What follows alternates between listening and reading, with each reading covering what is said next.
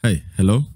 I want to plead that you watch this video till the end. If you don't watch till the end, you will misunderstand what I am talking about in this video. Thank you and God bless you.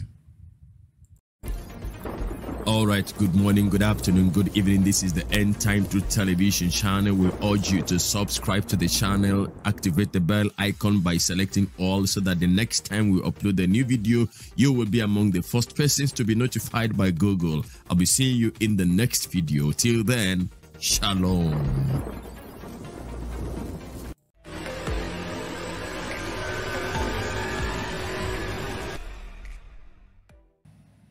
Hello out there. God bless you. The title you saw, to so many it is a lie. To some it is a moonlight story, moonlight tales. But to some who know God and what God can do, this is the truth. In the life of the pastor of Mountain of Fire Ministries, M.F.M, Pastor Olumide, he has spoken about his life as a child, and how that his wife, in spite of knowing that he was impotent, decided against all odds to marry him. The pastor, who at the age of 12 was told by his grandmother, who also was a prophetess, whom he said was the person that told him of the call of God upon his life, and that was the person that broke the news of him being impotent, in the midnight. He said it was around 2:35 a.m. And so from there, he tried doing so many other things that did not work until he decided to settle for the ministry work. In his word, he had seen so much. And, when we look at this kind of story, to somebody who has not seen miracle, or somebody who has been in all these fake churches and have seen all that, how these fake pastors, do, it looks like God doesn't do miracle again. He said his grandmother told him that because of the hand of God upon his life, that God was going to make him impotent so that he would not sexually get involved. I wouldn't know if that was still present on his mind when he went ahead to propose to his wife. And his wife, this fact was not hidden from his wife, in as much as we don't know if he disclosed to the wife that God said it was because of the ministry. And if it was because of the ministry, there was actually no promise that while in the middle of the ministry that God was going to take that away. But his wife was told officially that he was impotent, and yet the woman went ahead to continue in the marriage. Yeah, because according to him, the both of them, they were convinced that it was the will of God. I'm going to read to you a few portions of this interview. When he was asked about his calling into ministry, he said, "I lived with my grandmother, Prophetess Moyode Abake, as a child. One day she called me at about 2 a.m. and told me that God had given me a special grace and had commissioned me to serve him. I was 12 years old then. She emphasized that whatever I was going to do in life, I should try as much as possible to serve the Lord with all my heart. She then revealed that it might get to a particular point when my commitment to the work of God would take me away completely from all worldly engagements. After our discussion at around 2:35 a.m., she prayed with me and informed me that I was impotent, even as a young boy. Of course, I had known this before, but she told me that the reason for my impotence was because God had ordained me for a purpose, and that if I was sexually active at that time, I might not yield to the call of God. So, since I was around 12 years old, I had known my true identity. I knew I was not an ordinary human being." This grandmother, she said, was part of the Joseph Ayo Babalola ministry, and Oba Isaac Akinyele, who was one time king of Ibadan. Unfortunately, she died not long after she gave him the revelation. And so, his journey has been that of plenty story. But my interest in this is that kind of faith that made a woman to agree to marry a man that is impotent. There was a video I did on Saturday, or was on Sunday, where we talked about intimacy before marriage. And I was telling us the story of a person who said it was good for Christians to get intimate before marriage, because they may get together and one may discover that the sex organ of the other person was not what he or she wanted. Now, this one is not hidden. I've seen this kind of a thing about 2 times. One was the story of a girl that was born. She was not having male genitals, and the organ, her sex organ was not sure to anybody. Her parents didn't know what sex she was of. They didn't know if she was a boy or if she was a girl. So at some point in time when she started growing, only that there was a little opening where she could pass out urine. So as she started growing now, when she got to around 15, that was when she started showing signs of feminine gender. She started growing breasts, and but then her main sex organ was not developing at all, and it got to the point where her parents rejected her. Actually, the day somebody approached her, this is not a story that was related to me. I know this couple. I know the two of them. All right, I know them. In fact, they are members of my church. But I'm not here to project my church. I'm just here to project the power of God. So when the man approached her first, she told the man that she was not interested in marriage because she didn't want to communicate anything to the man. Knowing herself fully well, there was a pastor that she had then whom alone she told about herself and her problems. So when the man, persistently was asking her for marriage, she said to him, go and meet our pastor. And so when he got to the pastor told him the reason why the girl was not forthcoming with such, story. And the young man was like, oh, that God has done it before. And he told her the story, the testimony of a man, a 51-year-old man, whose manhood was like that of a day-old baby, to the point that the day the man wanted to commit suicide, he took enough of gin and was ready to kill himself. And somehow somebody brought him to a program, and it was in that program that he was, and suddenly he felt stiffness in his underwear, and then went to the toilet and found out that his manhood had shot out.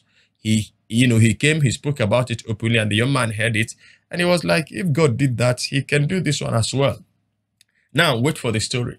The girl called her mother that somebody was seeking for her hand in marriage. The mother said to her, all of you should settle yourself in Lagos. Don't come home, because they already knew. So she was actually rejected. Nobody believed anything could come out of her. The young man consistently and persistently, stubbornly went ahead with the marriage. You can imagine when you want to marry a woman and the woman was like, what you want to pay for, part of the thing you are paying for is not functional, is not there. And the guy was like, don't worry. And as I speak to you today, I think their children are up to 3, because miraculously that place, I wouldn't know what God did. Of course, we don't have to know what God did. That place on its own, got opened, and this lady conceived, bare children, conceived again. So that is what God can do. Now, coming back to the story of the pastor. So when this journalist asked the pastor, you said you were impotent as a child, but you are now married and have children. What happened along the line? He said, I was a deliverance pastor and at the same time working as information minister, Mountain of Fire and Miracles Ministries, International Headquarters, Onike, Yaba. One day, after ministering at the deliverance ground, I returned to the information department. 2 biological sisters came. One was about to return to the university. They wanted to meet with the pastor for prayers. I was the one on the ground. I prayed with both of them, especially the elder sister who was about to return to the university. But as they were going, I heard the voice of God say, the one at the back is your wife. The one at the back is your wife. The one at the back is your wife. So I quickly called them back to know where they came from, and I was told that they were from M.F.M House Fellowship in Akoka. In those days, you could not tell anybody that you wanted to marry a lady just because you had heard a voice. I had no right to go and tell her that is against the rules and regulations of the church. So I became a member of the M.F.M House Fellowship Akoka because of my wife.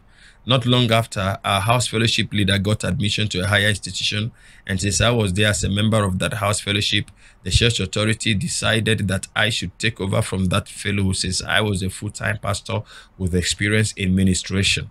So I became a house leader even though I had been a pastor, an active pulpit pastor, but I loved that house fellowship because I knew that God spoke to me concerning the lady I was going to marry. I was close to her family, being a member of my fellowship, and thank God the mother, a wonderful prophetess, one day called her daughter and said she dreamt that the house leader was going to be her husband. And so anytime he proposed to her, she should not reject him because of the anointing on him. This did not come to pass until after 3 or 4 years. Since I knew she was going to be my wife, I did something when she gained admission to higher institution. I took 2 of her passport photographs, went to the now defunct Intercity Bank to open an account on her behalf. Being a deliverance pastor, I made up my mind not to spend any money given to me by anybody. I would pay 10%, keep 10% to myself, and save 80%. I began to save money for my wife to be.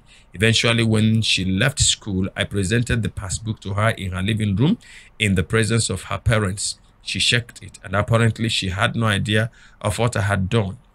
Eventually, she realized it was a bank passbook. She saw 3.7 million naira saved in her name. She was very happy.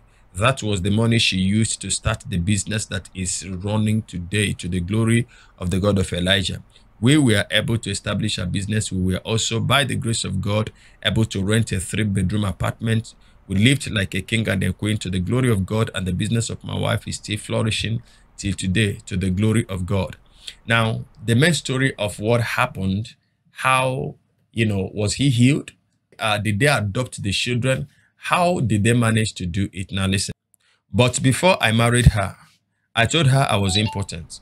But she said she had prayed to God, and God had also confirmed that I was her husband and that there was nothing to worry about. I took her to Dr Olukoya, our father in the Lord, who also confirmed that to her. I told Dr Olukoya and one Pastor Solomon Akinade the secret. These were the 2 people that were aware of my impotence. Anyway, my wife said she was going to continue with the marriage, impotence or not, since God said she should marry me. That is why Pastor Mrs. Oluwatoyin is not just a wife. She is a God-given woman to my ministry and calling. So on the day of my wedding, I told the officiating pastors, Pastor Olukoya in particular, that I would not be able to continue with the wedding as I was having stomach upset and feeling uncomfortable. I pleaded with him to round off quickly. They quickly rounded off the wedding. We were to go to St. Finbar's School by Akoka College of Education. As of that time, the man in charge of that school happened to be my house fellowship member. Red carpet all over the place. The venue was free of charge, but I could not go for the reception because of the stomach ache. By the time I came to my house that day, my manhood came alive for the first time in the history of my life. God restored me, and today, to the glory of God, I am married to Pastor Mrs. Oluwatoyin and blessed with wonderful children. So this is the wonderful story. In that video, I was talking about knowing the will of God and being willing to do the will of God. When you do the will of God, God alone is the one that knows the best for you. Now, if this woman was so much concerned about her sexuality when she eventually get married to this man, now something she would have missed out, the gift of God for her life. But like I said in that video, that before you want to ask God for his will, you must be ready, willing and ready to take whatever God gives to you. Physically, this man must be handsome. Physically, he was fit, but only him, knew the fact that he was impotent. And you can understand what being impotent means. It is not that he was sterile. It was that his manhood could not function. The only functionality that his manhood had ability to do was to pass urine. Any other thing that the manhood could do was incapacitated. Now, but on the day of the wedding proper, as the woman continued faithfully following God as he led her, now, what was missing came back in full force. Now, the question is, I leave you to answer this question. Will you marry a man that told you that he was impotent? That is an answer. Would you allow your sister as a man or your friend, anybody related to you, to marry an impotent man, even when they know that this is the case with the man. I want you to put in your comment in the comment section, and I'll be seeing you in the next video. Till then, I want you to understand that there is nothing God cannot do. The source of this story is the Punch newspaper, and I'm going to post the link so that you can read, if you want to read, in the description area of this video. God bless you. I'll be coming your way shortly, very soon, from me to you. Shalom.